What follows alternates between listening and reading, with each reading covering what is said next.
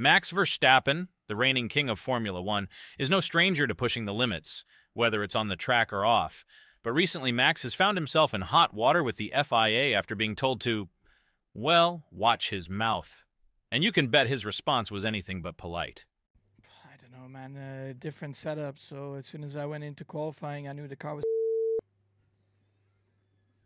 Let's watch our language going forward. Crofty, you next.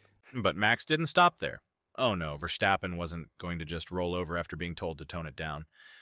In true Max fashion, he let the FIA know exactly what he thought of their censorship. In other sports, you don't run around with a mic attached to you.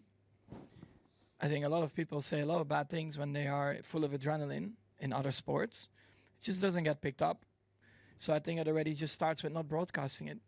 That will help a lot more than putting bans on drivers because, for example, I couldn't even say the F word. I mean, it's not even that bad, right? I mean, the car was not working. The car is effed, yeah. And then excuse me for the language, but come on. Like, what are we? 5-year-olds, 6-year-olds? Even if a 5-year-old or 6-year-old is watching, I mean, they will eventually swear anyway.